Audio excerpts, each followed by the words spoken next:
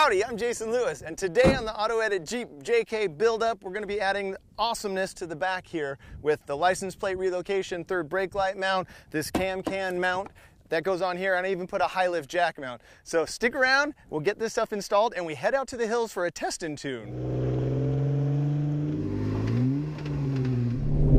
Woohoo!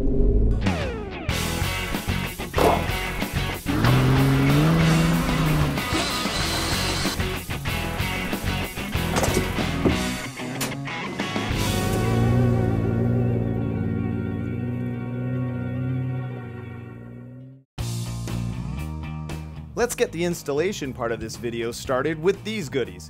An accessory mount for the tire carrier. I'm installing a cam can that I may or may not have liberated from my buddy Fred's shop at some point. I'm also putting on a high lift jack mount and the metal cloak license plate relocation bracket and center brake light. So first up, you want to go ahead and open up the tire, swing, get it there, and then you want to mount or figure out where you want to mount these things. So while that's open, you just hold these things up, and as you can see, I put little marks where I want that thing. So that's going to live there, and the high lift jack will live right about there. So you want to go ahead and get that noted before you pull the spare tire off. Now, just buzz the spare tire off and simply attach the side accessory mount where you marked it. And once that's tight, bolt the high lift jack into its new home.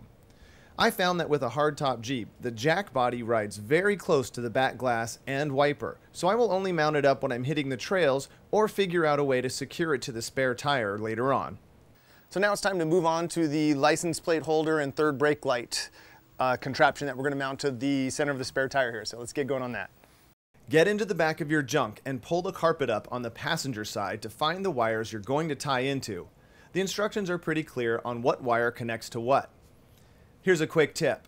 When prepping the wire loom that comes with the mounting kit, stagger your cuts so that the plastic splice connectors don't make a giant blob in the harness. Then route the wire out to the rear bumper. Here's the path I took. Down into the rear taillight housing, out the foam under the tub, and then over the frame rail and through this hole I drilled into the rear bumper near the pivot. Then just zip tie the rest into place out to the mount in the center of the tire plate. Now this is the wheel spacer that I got. It's 1.5 inches, and it's to adapt the stock rim with the 37-inch tire onto this mounting bracket here. Now I had to make a couple of quick changes to it. I had to, because of these shoulders on the actual mounting plate and where the studs come through, I had to do a little bit of clearance on the 3 holes for the lugs to go through there, and then I made this little channel here for the wire that's going to come out through this hole and go down into the center post for the brake light and license plate kit. So a couple quick changes there, but this now goes on just like that. The wire has its nice little home to sit in there and sit flush. We'll mount that up.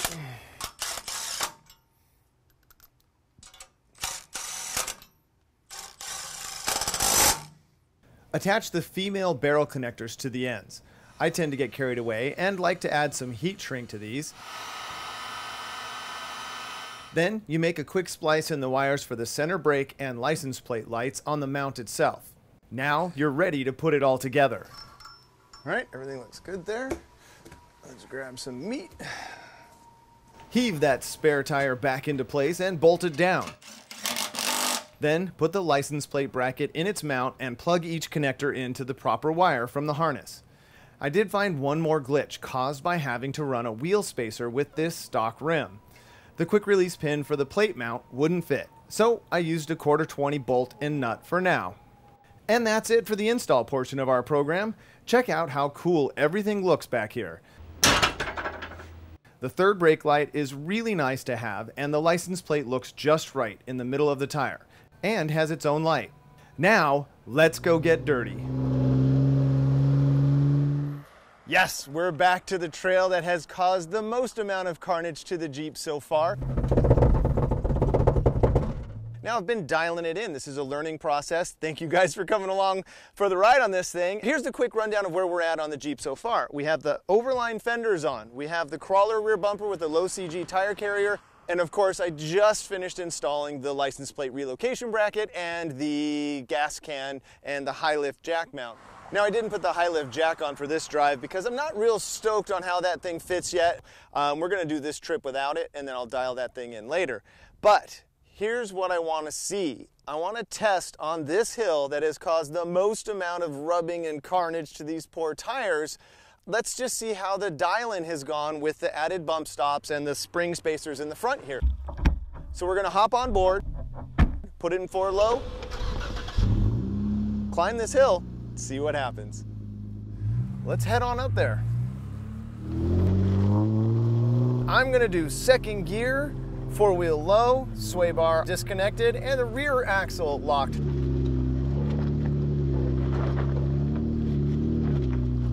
So let's purposely put it into some tough spots here. I'm gonna put it right in the hole there. Oh, okay. No rev yet. Sweet. All right, now here is the section where it really got hammered last time. And in we go. Nothing yet.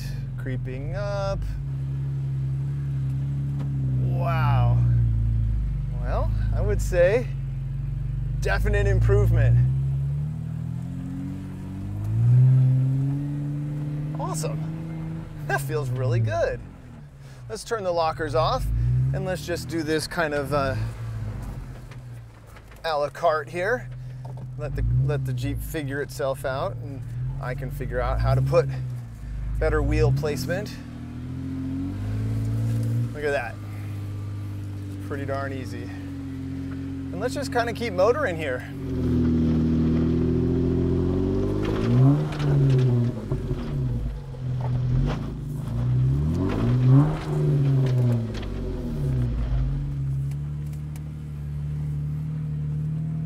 Let's see if we can get our wheel way up here.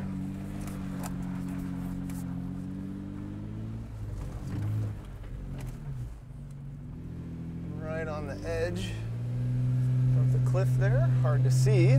Got it. Now, as we're kind of just traveling along this little section of road here, I want to kind of give a quick review on the tire carrier so far. As you can see out the back window, it's really not that bad. With the seats up and the headrest there, it kind of flanks that and makes it a little trickier. But still, the low center of gravity or the low mount on that thing is actually quite nice. So to have that's right there, a 37-inch tire mounted to the back of this thing. So I would say that is actually pretty darn good. I also feel really good about having the license plate relocation and the third brake light back on there. And as you can see out the back there, even though I'm blasting down this road, pretty good. That tire carrier and tire mount is pretty solid. And I really appreciate that. That would bug me to see that in my rear view mirror bouncing around all the time. Yikes. Rocks flying up everywhere. All right. We have definitely made improvements on the Jeep, and that is an awesome thing. Cool. All right. Haul tail.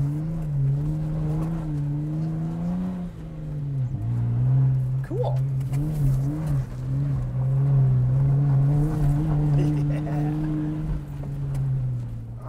Let's head on over here. There's that cool little hill climb. Let's get on up that thing.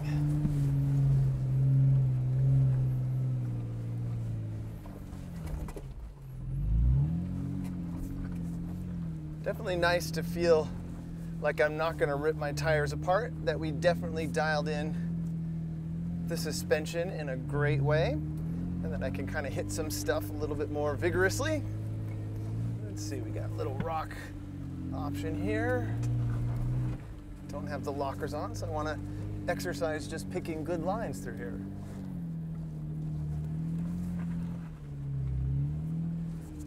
Look at that. Not even a wheel slip.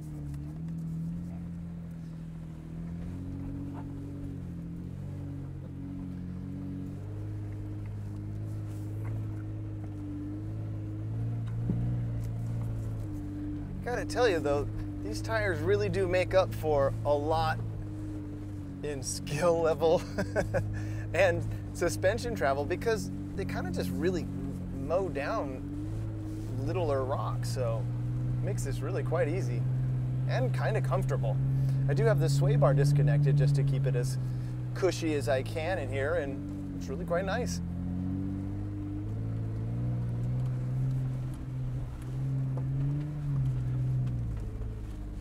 Feels good to have good components on here. Like now I know that all the fender's clear, there's no rubbing on those. The metal cloak crawler rear bumper doesn't bind up the tires, and the tire mount is really rock solid and awesome. Using that with the gate is super easy. The license plate relocation bracket, home run, easy. The cam can, gas mount, awesome. This is really coming along nice.